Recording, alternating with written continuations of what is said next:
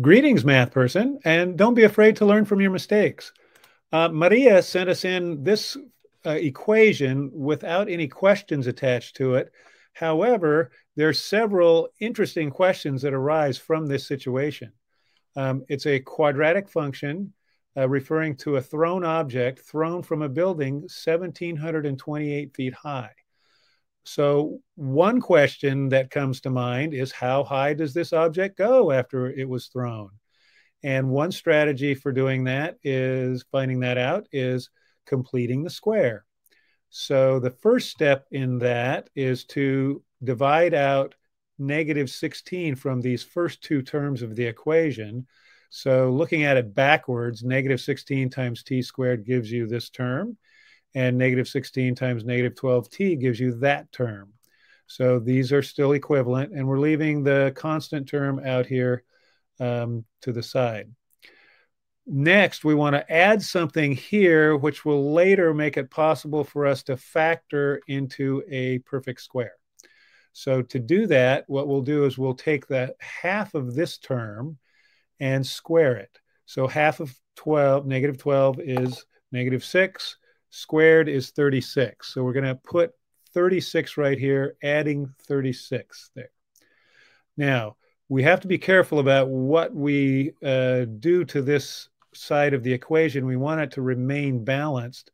So we're going to add the same amount and take away the same amount at the same time. So the other thing is that putting 36 here means that it's going to get multiplied by -16 because it's inside these parentheses, which means that we're not just going to add 36 someplace else. We're going to have to add 16 times 36. Actually, putting it here is -16 times 36. So we're actually subtracting 576 here, which is why we're going to add the 576 over here. So those two things will balance out. Over here, we're adding -576. Over here, we're adding +576. So the net effect is adding nothing. We're just changing the appearance of the equation. Now, this is a perfect square trinomial, which we know because half of -12 is the same thing as the square root of 36. So now we know that we can write t-6 in here and make it squared, because if we were going backwards, we'd end up in squaring this binomial. We would get this trinomial. Now it's actually in vertex form, which is like this, where h and k are the coordinates of the vertex. And notice that in our equation, we're subtracting 6, and this format says h is what is subtracted, and that was 6. K is what is added, which was 2304. And so 6 seconds and 2,304 feet is the highest point of the thrown object. Okay, there's our vertex. All right. That's not the only way we could have found that. We could have used the axis of symmetry. The general form of a quadratic is this, where we're in the ax squared plus bx plus c form. And if that's the case, then the axis of symmetry is going to be equal to the opposite of b over 2 times a. So our b was 192. The opposite of that is -192. A was -16. So what we get here is -192 divided by -32, which gives us +6. And then we can take that +6 and have it replace x in the function. So going to square 6 here, multiply by -16, multiply 6 by 192, add our 1728, and we're going to get the same thing, 2,304. And here is our axis of symmetry, so called because it splits the parabola into two halves that are identical.